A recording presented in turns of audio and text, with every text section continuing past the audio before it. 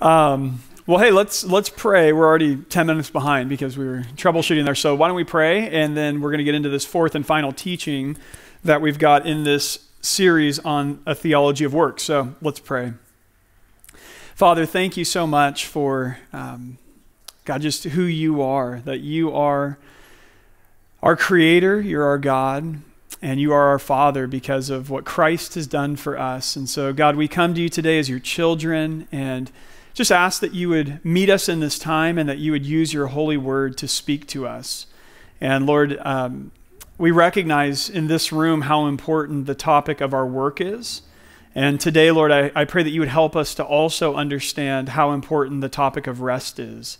And so, Lord, I pray that you would just open our hearts and open our minds and speak to us in this time that we have together this morning. And we pray that this would benefit each of us and just cause us to grow in who you've called us to be and how you've called us to live our lives before you. And we ask this now in Jesus' name.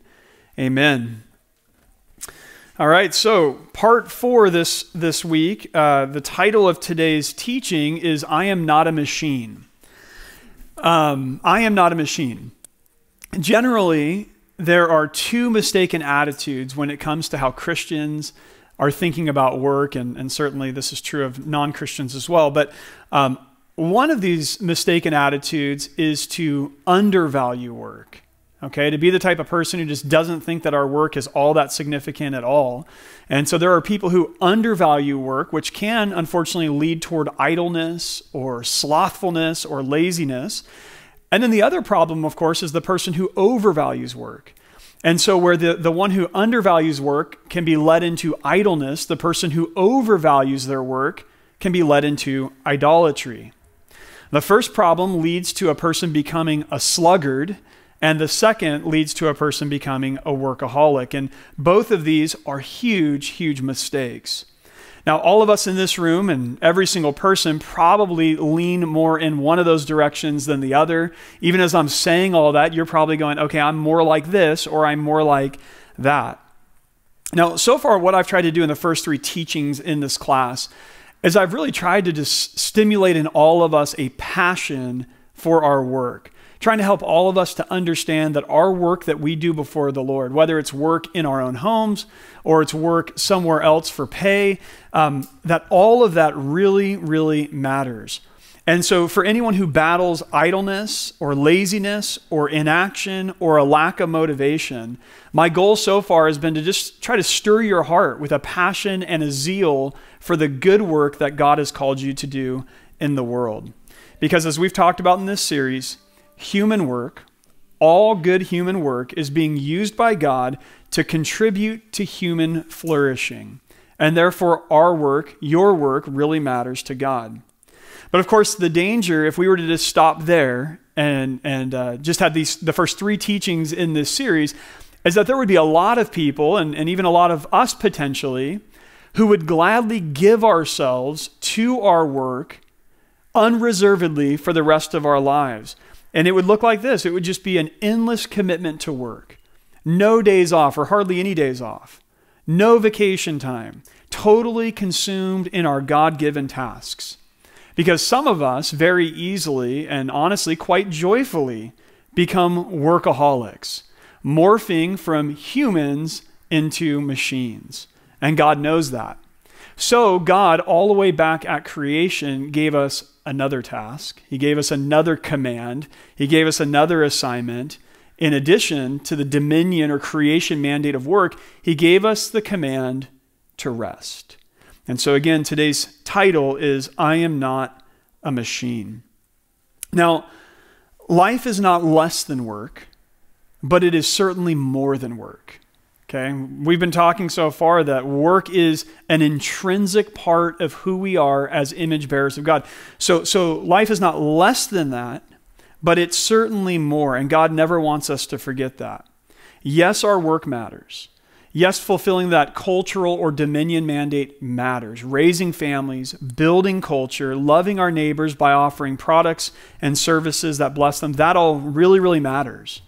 But so does food and drink, romance and making love, listening to music, except pop music, watching sunsets, long walks with people that you love, conversing and daydreaming, hobbies and laughing and fun, exercise, sleep, and then, of course, communing with God.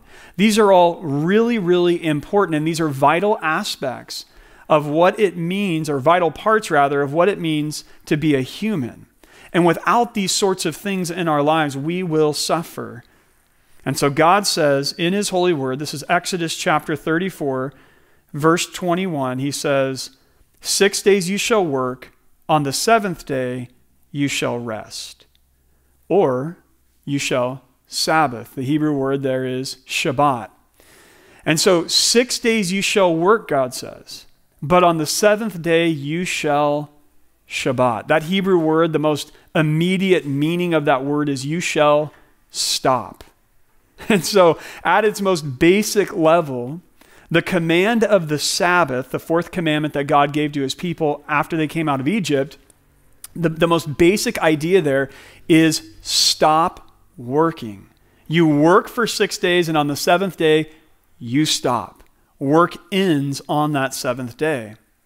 Now, we need to make a distinction, though, between what we might call a day off and a day of rest, because those two things are not identical. A day off is great, and I'm very thankful that we live in the modern world where most of us have 2 days off out of every 7. That's kind of how a lot of our companies work and American culture works, or the American economy works. And so it's awesome. We get 2 days off a week, but those days off are not necessarily the same thing as a day of rest, because you and I can certainly still work on our days off. And in fact, that's probably what most of us do. Instead of going to the office or going out and doing your normal work, what do? Well, we wash the car, we run errands, we mow the lawn, we clean the house, we pay some bills, we do some shopping, picking up our groceries, etc. Now, that's not rest. That's just more work without a paycheck. And so there's a huge difference there between taking a day off from paid work and actually observing and honoring a day of rest. In previous times and places, the workaholic went by another name, and it was a slave. The slave in previous days was the person who was not given time off, time to rest. They were forced to work nonstop, day after day after day. Now, of course, in the American experience, sometimes they were given a seventh day off. But generally, throughout world history, slaves were the only people who were forced to work without a pause. It was the free person who had time to rest, who had time to worship their gods, and had time to enjoy creation. And God's people knew something about being slaves, right? They were slaves for 400 years in Egypt. And it's not insignificant then that after God delivers them out from under bondage in Egypt and brings them out from slavery under Pharaoh, that God, in giving them the law, gives them this beautiful gift. That's how the Jews would receive this wonderful day of rest, this Sabbath unto the Lord. And God wants us even today to still enjoy this gift of rest. Now, I do realize that the Sabbath is, at least keeping the Sabbath in a literal Jewish way, is not something that you and I are commanded to keep in the New Testament. And anytime you teach on Sabbath, Christians are going to be like, hold on, time out. Doesn't Paul say something about that? Yes, he does. Didn't Jesus violate the Sabbath? Yes, he did. At least violated the Sabbath as it had become in his day and age, which was burdened down with a whole bunch of man-made laws attached to it. So Jesus deliberately violated the Sabbath because, again, the religious elite had turned it into something other than what God had intended. Rather than it being a blessing, it had actually become a burden for the people of God. And so Jesus was undoing that. And yes, it is true that Paul says this in Romans 14:5. One person esteems one day as better than another, while another esteems all days alike. Each one should be fully convinced in his own mind. And then again, over in Colossians 2:16, Paul writes, therefore let no one pass judgment on you in questions of food and drink, or with regard to a festival or a new moon or a Sabbath. So I'm not going to argue today that we as Christians who are in Christ Jesus are bound to honor the Jewish Sabbath, meaning 6 p.m. Friday night to 6 p.m. Saturday night. In fact, throughout history, Christians have generally moved their day of rest and their day of worship to Sunday, which is the day that Jesus rose from the grave, and we see that practice as early as the book of Acts. But what I want to communicate to us here today, and what I really hope you'll walk away with, is that the principle of Sabbath rest, that 1 out of every 7 days, we are hardwired by God to just stop and to rest and to worship. That principle is worthy of our honoring and our obedience. It is embedded in creation itself. The creation account says, of course, that the Lord, he worked for 6 days in creating, and then even God himself stopped to rest. And so as image bearers before God, that principle of Sabbath rest is critical for us to honor and to observe. So Sabbath then, seeing that it's rooted in creation, it's not strictly a Jewish thing, it's a human thing. Again, it's part of what we need to flourish as image bearers of God. You and I are not machines. You and I do need to rest. And so I want to spend the remaining time we have today just showing you kind of 4 different ways that Sabbath rest really matters. I want to talk about the value of Sabbath rest. Why is this such a blessing? Why is Sabbath rest a gift, a good gift from our Father in heaven? Number 1, I'll say this, at its most basic level, rest recharges our batteries. Okay? At its most basic level, it recharges our batteries. Okay, we take our phones, which are awesome, and they can work like crazy and do a billion things very, very quickly, and we run these things to the ground all day long. But guess what? At the end of every day, if you want this to continue to function, what do? You plug it in and you leave it overnight, and you wake up and it's ready to go again. If that's true of a machine, how much more true is it of us who are not machines? In Exodus chapter 23, verse 12, we see this idea connected to the Sabbath. It says, 6 days you shall do your work, but on the 7th day you shall rest, that your ox and your donkey may have rest, and the son of your servant woman and the alien may be refreshed. So notice the connection there. When you honor Sabbath, when you stop from your work, you are refreshed. You're able to rest and actually be refreshed. Now, today, it's almost taken for granted among people that rest is really, really important for our overall well-being. Any doctor that you talk to worth their copay would tell you, listen, sleeping is really, really important. Resting is really, really important. Physically, psychologically, emotionally, there's all sorts of negative health factors if we don't sleep and if we don't slow down. So we know that to be true. But God was giving this wisdom some 3,500 years ago to his people, saying, you are going to actually stop and be refreshed 1 day out of every 7. Over in Psalm 127:2, we sort of see the opposite of the person who rests. It says this, it says, it is in vain that you rise up early and go late to rest, eating the bread of anxious toil, for he gives to his beloved sleep. So notice what it's saying there, that if you're the person who's sort of burning the candle at both ends, you're rising super early and not going to bed till super late, he says that's just in vain. Ultimately, it's going to backfire, it's going to hurt you. And he even says there that you're eating the bread of anxious toil. Rather than toil that's flowing out of, or work that's flowing out of a rested, healthy person, it's the person overrun with and consumed with anxiety. So again, this is kind of depicting the person who's burning the candle at both ends. Up at 6 a.m. to do day trading before you're off to work at 8, then you're back at home at 7 p.m., and then you're answering emails on your phone while you're lying in bed.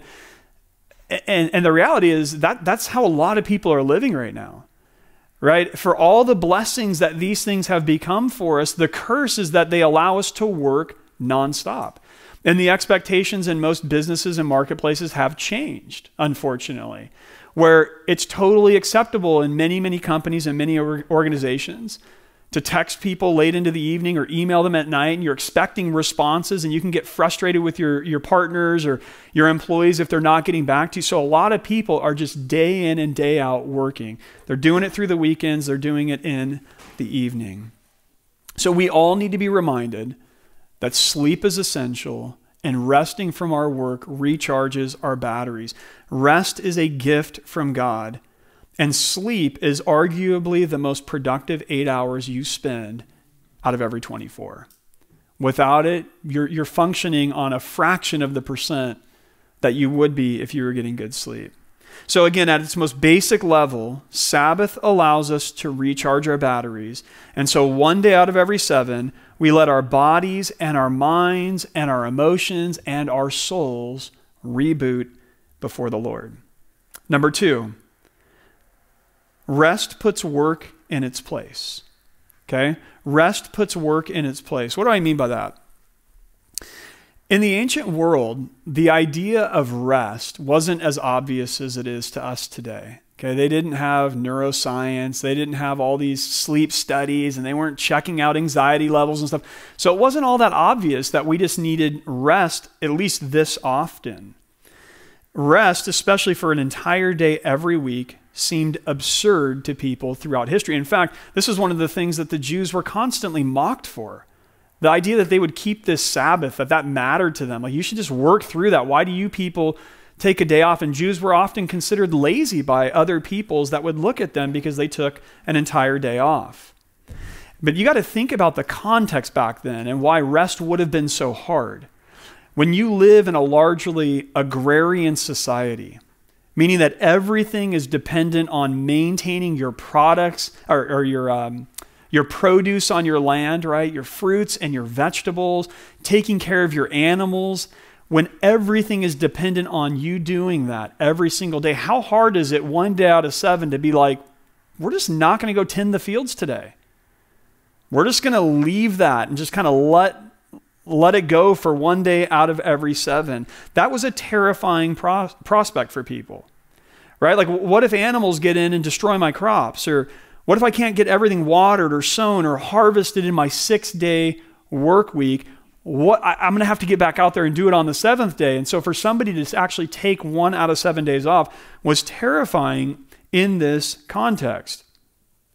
You can see then how for a person to actually honor and observe the Sabbath, saying 1 day out of every 7, I'm going to stop working and I'm going to rest, that was actually a huge step of faith, right? That was a way of saying, you know what, 1 day out of 7, I'm going to trust that God is going to make sure that my crops are okay. I'm going to trust that God will keep things afloat even when my own hands aren't actively working in the field. So it was a way to remind them that their work was not ultimate. God is ultimate. And what a great reminder for us today. See, the workaholic, the person who can kind of never step away from the business or the office or the ministry, is the person who believes one of 2 wrong things, or both. The first way the workaholic goes wrong is by thinking that if they take their hands off the steering wheel, even for a moment, the whole thing's going to fall apart. So they believe at the level of their heart that they are the ultimate control over their business or their ministry or whatever work they're doing. So if they take their hands off for even a moment, the whole thing is going to crash. But Sabbath rest reminds us that this is not true. We are not God. Sabbath rest reminds us that the world ran perfectly fine long before we showed up, and the world is going to run perfectly fine long after you and I are gone. We're not in charge of everything. God is the one who's keeping things running the way that they are. And Sabbath rest reminds the workaholic that our livelihood depends much more on God's blessing than it does on our own determination and our own diligence and our own hard work. After all, the most fundamental resources that any of us have, our life itself, our health, the mental clarity that you have right now, the social conditions that allow you to be successful, like lack of war or some terrible natural disaster or a pandemic going around the world, all of those things are outside of our control anyway. So we need to be reminded regularly that, listen, our success, whatever success we have, it's not ultimately dependent on our hard work anyway. Yes, our hard work matters, but God is the one who is keeping everything going. So again, the first mistake the workaholic makes is in thinking that they are ultimately in control. The second mistake, of course, is in thinking that work and the meaning and the success that they derive from it are the ultimate source of their happiness. Okay, some of us in this room, we love our work. You just love it. You're passionate about it. You're driven by it. You actually get a lot of joy out of it. And some of you might be like, I have no idea what you're talking about. I hate my job. It's miserable. But there are plenty of people, and I can confess, I'm this kind of person. I love what I get to do. I'm driven every single day to do it. I'm passionate about it. I never walk into my office and go, oh, what a drag to be here. I love it, and I enjoy it. And there are plenty of people just like me. In fact, I mean, like I read theology for fun. Like even on my days off, I'm like reading theology. 3 of you just fell asleep just by me saying that. Like, you read theology? How boring. I love that. And I love what I do for a job. And I would gladly just keep on working every single day off. And so for me, the great temptation is to work too much. And I have to say, stop, Daniel, stop. You need to stop this. And there are plenty of people like this that love their work, and it gives them tons of joy and satisfaction. And people who are enjoying their work feel a great sense of accomplishment and derive a lot of meaning in their life out of what they are doing. And this is not just a temptation for CEOs or people doing what we might consider really significant work. A housewife can fall into this trap just the same. Her identity and sense of value and meaning can be wrapped up in having perfect children or having a spotless home that nobody ever sees disorderly. And she can become OCD about dust on the baseboards or a fingerprint from a toddler on a window. She can find meaning and identity and purpose wrapped up in her daily tasks and her work. So this is a temptation for every single person, that again, we can look at our work as being way too important. And so Sabbath and Sabbath rest reminds us that work is not the ultimate source of our meaning or our happiness. Let me say it this way. The workaholic is the person who makes the mistake of turning work into an idol. Whether she believes the work cannot go on without her, or that her life's meaning and worth are wrapped up in what she does, work takes on godlike proportions in her life. Tim Keller wisely points out, and I'll put this up on the screen, you will not have a meaningful life without work. But you cannot say that your work is the meaning of your life. If you make any work the purpose of your life, even if that work is church ministry, you create an idol that rivals God. Your relationship with God is the most important foundation for your life, and indeed, it keeps all the other factors, work, friendships, and family, leisure and pleasure, from becoming so important to you that they become addicting and distorted. So work does matter. It really does, but it cannot become ultimate in any of our lives. Therefore, God says, stop, rest, set aside time as a Sabbath to the Lord our God, as the scriptures say, making him our priority and recalibrating our hearts and our minds one day out of every 7. Number 3, Sabbath. Rest helps us to celebrate what we have rather than striving for what we don't. Now, this is one of the most overlooked values of practicing Sabbath rest, is that Sabbath rest helps us to celebrate what we have rather than striving after what we don't. As I've explained in part today, true rest is at least in part delighting in God. And by that, I don't just mean going to church, having family devotions, or meditating on scripture, although that is a part of it. We delight in God through all those things. I want to also say that you and I, we delight in God, and we show our delight in God by enjoying the good things that God has given to us, the good things that we've been able to produce in cooperation with God in the world. John Mark Comer, in his book, that I have over here today, Garden City, he writes this. He says, Sabbath isn't just a day to not work. It's a day to delight in what one Hebrew poet called the work of our hands. To delight in the life that you've carved out in partnership with God, to delight in the world around you, and to delight in God himself. Sabbath is a day to pull up a chair, sink into it, look back over the work of the last 6 days, and just enjoy. I love that. Now, the place that we get this idea from in the Bible is by looking to God himself. Right? If you go back to the Genesis account, God is said there to work for 6 days, and then on the seventh day, God rests. Okay? He Sabbaths. Now, what do you think is meant there in that verse? Should we have the idea in our minds that God worked 6 hard days and he's like, man, I'm gassed. I'm totally exhausted. I can't go on another day. I must just rest. Well, that certainly can't be true of God. God never gets tired, the scriptures tell us. So that's not what that means. What the idea there is that God rests, is that when God got done with 6 days of creation, he looked out at what he had created and everything was good, meaning everything was delightful and beautiful and satisfying to the Lord. And in a similar way, you and I, when we work all week long and we're pouring our heart and our soul into it, working as unto the Lord and not unto man, when we get to the end of that work week and we Sabbath and we rest, yes, we recharge our batteries, like I said, because we're not God. But we also stop and we delight in the work that's been done over the last 6 things.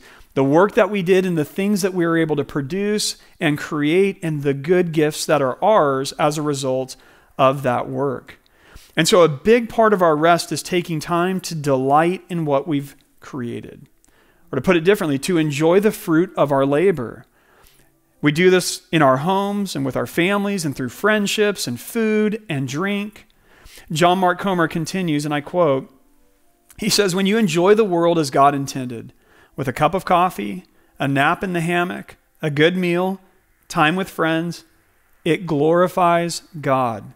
It calls attention to the Creator's presence and beauty all around us. And when you do all that in a spirit of gratitude, letting the goodness of your world and life conjure up an awareness of God and a love for Him, then rest becomes worship. I love that. Unfortunately, most of us spend our days off busying ourselves with other things, not actually resting and delighting in the things that God has already blessed us with. A lot of us are spending our days off and our time off in the evenings, not reflecting on how much God has already blessed us with and enjoying all of that, but anxiously thinking about and trying to acquire more stuff. Amazon has made 24/7 shopping a reality, right? And I'm guilty of this. I'll be sitting there and I'll blow through an hour at night just adding senseless things to a wish list on Amazon. And it's like, why am I doing this right now? Instead of being in my home, enjoying the many things that God's already blessed me with, what am I doing? I'm sitting there going, what more can I get? What more can I get? And there's this endless drive to accumulate more and more stuff. And Sabbath puts a halt to all of that.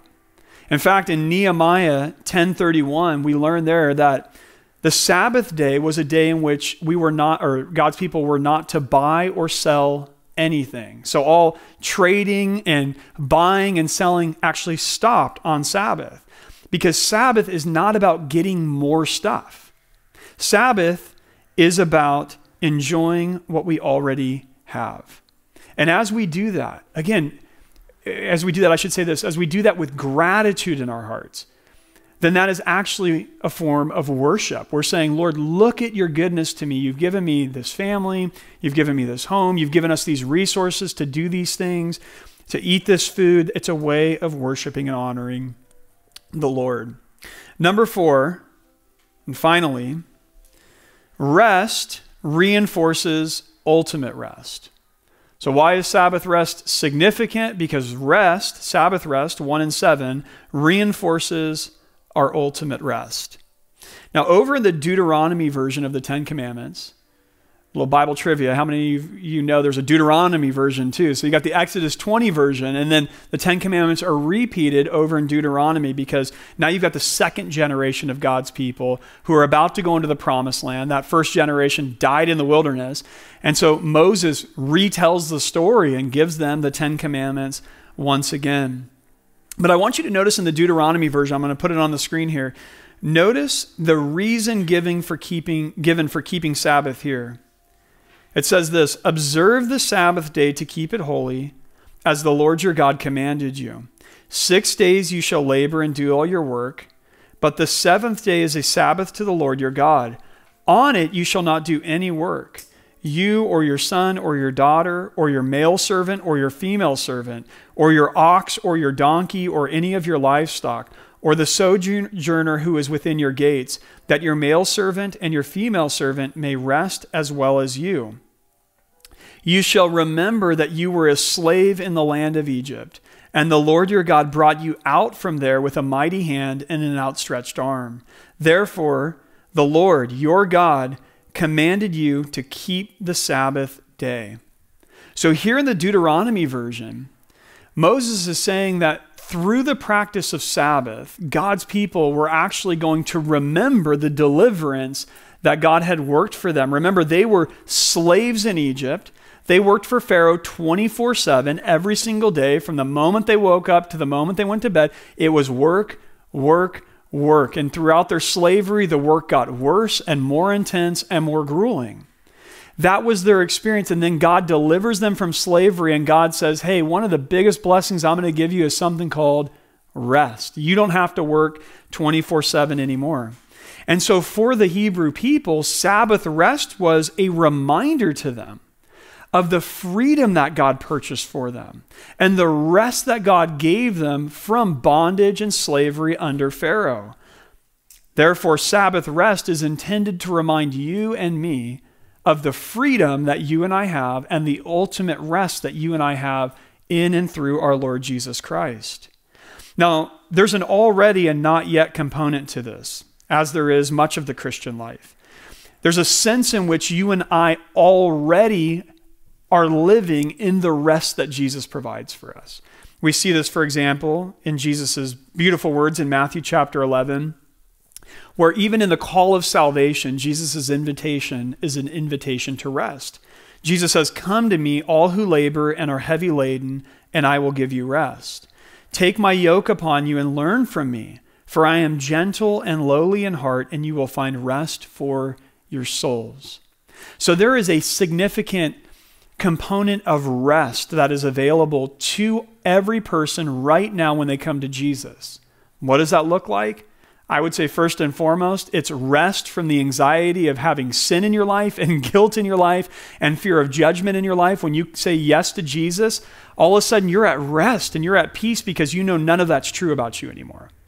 But more so, the way of Jesus, he's talking about taking his yoke upon you and learning from him. The way of Jesus, the life of Jesus that we're meant to follow after and embody is a life of rest, a life of right relationship with God and with each other, a right relationship with our work like we're talking about today. And so actually, if we're living the way of Jesus, it's not a hurried life. It's not an anxious life. It's a life of rest. So again, there's an already component to this. And Sabbath is pointing us and continually reminding us that the way of Jesus is not a way of anxious toil. It is a life of rest and a life of worship before the Lord. But there's also a not yet component to this. Sabbath rest points us forward to the ultimate rest that you and I do have in Christ when you and I enter into the ultimate promised land. So just like Sabbath was rest given to God's people in the Old Testament when they were entering into the promised land, you and I are promised an ultimate rest in the ultimate promised land, the new heavens and the new earth. And we see this teaching over in Hebrews chapter 4 rather. Here's verses 9 through 11. It says, so then there remains a Sabbath rest for the people of God. For whoever has entered God's rest has also rested from his works as God did from his. Let us therefore strive to enter that rest so that no one may fall by the same sort of disobedience. So there's a rest that is still promised for the people of God. And in that Hebrews passage, the author there is warning people against hardening their hearts and moving into a place of disbelief like the Israelites did, and then they perished in the wilderness. And he's saying, no, we need to continue to trust the Lord and follow the Lord Jesus, because there is a promised land. There is an ultimate rest, an ultimate Sabbath that's waiting for us in the future. And so as you and I, as Christians, as we practice Sabbath rest one day out of every 7, we're retelling ourselves the good news of the gospel that, hey, there is a day coming when all work that's stressful and all work that's marred by sin, all of that's going to come to an end. And we're going to be in God's presence where all things are made new, and we're truly and fully and wholly and completely at rest in God's presence. And so again, Sabbath rest helps point our hearts toward ultimate rest. So what I've shared today, these kind of 4 ideas about rest and Sabbath rest, honestly are just scratching the tip of the iceberg. There is so much to be said about Sabbath. And I know even in conversations that I've had with some of you that a lot of you have done a lot of reading and thinking about Sabbath, and this is an important part of your own lives. So we're just scratching the tip of the iceberg today. But what I've been hoping to do in this class today is just help us to see how important and how wise Sabbath rest is. That God has given us this not to be a burden, but to be a blessing to our lives, to help us to become rested and to become intentional and to become worshipful in our lives as followers of Jesus Christ. And so in closing, let me just say this, that you and I, we really, really need God's help in trusting and in believing that Sabbath rest is wise and it's good. Because I've talked to many Christians who tell me, and honestly, this is how I used to feel before my family began to practice Sabbath rest. They'll tell me, that sounds awesome, but I just don't know how I could make time to rest like that. Like, how could I possibly take one day out of every 7 and just stop working in order to delight in the good things that God has given to me and to worship? How could that possibly happen? In other words, for a person who's thinking that way, and maybe somebody here feels like that, Sabbath seems like a burden and not a blessing. You're looking at it going, I just don't think I can do that. That's going to be too hard. It's not going to be life-giving to me. I'm getting stressed even thinking about it, Daniel. You're looking at Sabbath and you're thinking, man, actually that would make my week harder and not easier. And I understand that feeling. Again, I felt like that for a long time. I would hear teaching on Sabbath and I would see people who lived this way and I thought, man, that seems really great, but how could I actually do that in the modern world? And it would stress me out and it seemed like it was going to make life harder. But I think that just goes to show how enslaved we really are to our work. How much we've sort of imbibed the mentality of Pharaoh in Egypt. That we should just work, that maybe we are just machines, that we are just robots, that we should just work nonstop. Remember, for the Israelites, for these Hebrews who were delivered out of slavery in Egypt, they did not think of Sabbath as a burden. It was a gift. It was a blessing to them.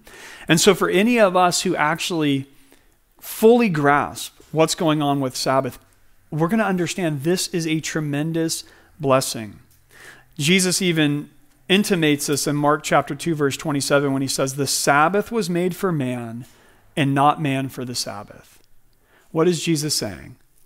He's saying, listen, it's not about just obeying some arbitrary rules out there, checking some religious boxes, as if the whole purpose in God making you was so that he had little people who could honor the Sabbath. That's not what it was for. The Sabbath is meant for you. It's a blessing and a gift to you. And so in each of our lives and in each of our contexts, there's a lot of practical things that need to be worked out if we're ever going to be good at faithfully honoring Sabbath rest. And a lot of that's probably good to save for one-on-one conversation and maybe some guidance from people that you trust. But again, my heart today is just, I'm praying that God would help us to see the good gift of Sabbath and to at least say, man, maybe I should start trying to figure out what that might look like in my life. Because on the authority of God's word, and honestly, even just my own experience with this, I can tell you this is a tremendous gift. I've said it this way to people. The most important spiritual discipline, or I should say the most transformative and life-giving spiritual discipline that I've incorporated into my life in my, whatever it's been now, 17, 18 years as a Christian, has been honestly practicing Sabbath rest. That is not to diminish the importance of every other spiritual discipline. It's just to say all the other ones were a lot easier to kind of tackle. I can read the Bible for a few minutes every day and pray a few times a day. Taking one day out of 7 and stopping my work, that's really hard. But it has been so life-giving for me and for my family. And so I'm hoping that God will help us to see Sabbath as an experience of freedom from the tyranny of productivity and an opportunity for delight in the Father of lights, from whom all good gifts come down to us. Amen? Amen. Amen.